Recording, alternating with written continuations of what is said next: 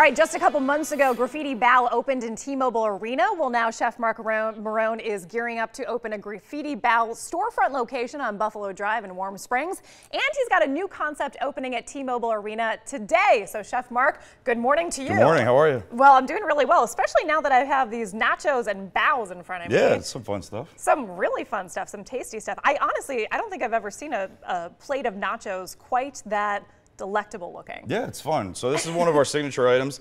It's a chicken tinga nacho with a little bit of elote salad, some pico de gallo, fresh avocado, pickled onions and chilies, a little bit of cheese sauce and beans.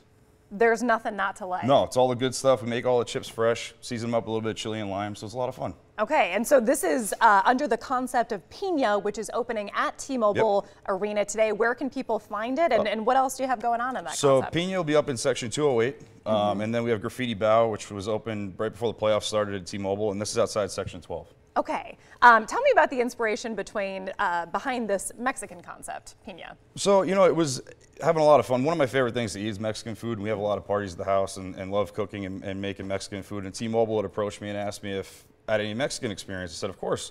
So they kind of asked me to put a little concept together, and this is what we came up with.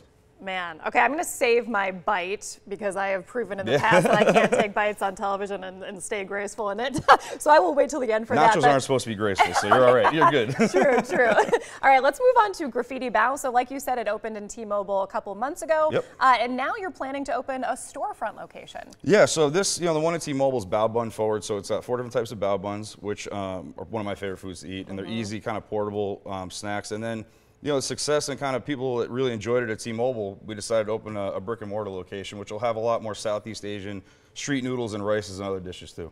Okay, so you're Italian, you're from New York, so you have a lot of Italian cooking that you've done, but then you were trained in the French style of cooking, but this is Southeast Asian food. So how did you kind of get into that? You know, I was fortunate to work at some really prominent Asian restaurants, and then my biggest thing was, my biggest inspiration was recently traveling to Southeast Asia. I opened a restaurant in Singapore, so that really got me inspired and really enjoyed the whole experience in cooking and eating out there. So I figured I would take that concept and try to bring it home. Absolutely. I just have to mention that you also have, people are probably seeing the head over the table a little bit. You have to explain. I'm actually just going to pick him up. I'm going to pick Mark up on air.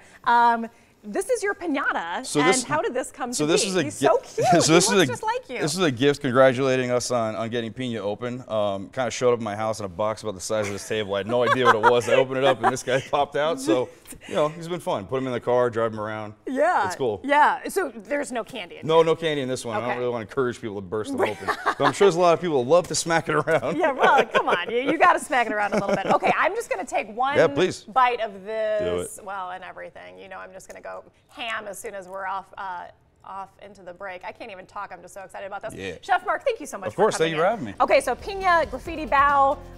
Pina is opening tonight at T-Mobile Arena. Graffiti Bao later this summer on Buffalo Drive and Warm Springs Road. More news and weather coming up after the break. Let's get into this.